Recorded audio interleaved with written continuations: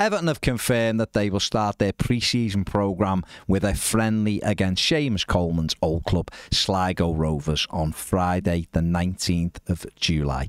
It will be a 4 p.m. kickoff at the showgrounds in Sligo. Obviously, it'll be a great occasion for Coleman to go back to Sligo Rovers. Of course, Everton paid £60,000 for him back in 2009, and a great honour for him, I guess, to go back full circle with his club. He was captain of Everton Football Club, of course, and it will be excellent for him. We await if this will be confirmed as Everton's first pre-season friendly. It is at the moment, unless Everton add any more. There is only 4 games at the moment in Everton's pre-season programme, which we expect to be increased by the time the players are back at training over the next week or so.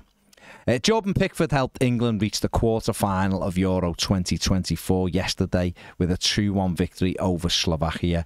Goals from Jude Bellingham and Harry Kane took Gareth Southgate's men through when it looked as though England were going out. Bellingham's overhead kick with about a minute and a half left of injury time rescued England, and Pickford play in another quarter-final for his country. According to reports today, Everton are strong contenders to sign Chelsea and Albanian striker Armando Broja. There's still work to be done on the deal, that's according to reports today. Everton have had a long-standing interest in Broja, tried to get him here when Frank Lampard was the manager. This looked as though it would happen last week when it seemed as though Dominic Calvert-Lewin would move to Newcastle United as part of a deal that would have brought Yankuba Minteh to Goodison Park. Minteh has ended up signing for Brighton, and Dominic Calvert-Lewin has stayed at Everton for now. What happens with him remains to be seen, but if he is to go, I'm sure Everton have got a few targets to replace him. But it does seem as though Armando Broja is one of those targets, and Chelsea are ready to sell the young striker. And finally, Everton target Jadon Philogene has been linked with a move to Barcelona.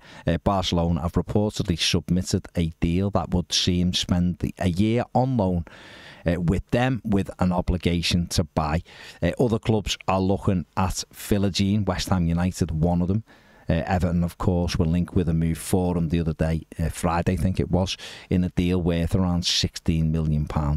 Now that June 30th deadline has passed, we are into a new financial year with the football club, and therefore Everton should be able to move on a couple of targets as well in the next week or so, and Philogene is thought to be one of them.